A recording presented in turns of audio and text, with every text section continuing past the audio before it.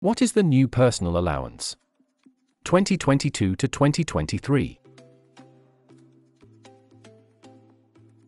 The standard personal allowance is £12,570. This is the income that is tax-free.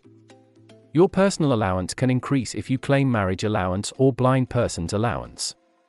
However, when you exceed £125,140, you will not receive an allowance.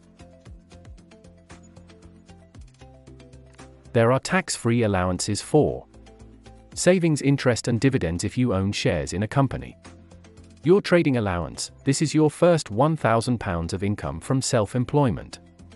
The first £1,000 you earn from property rent, unless you are using the rent-a-room scheme.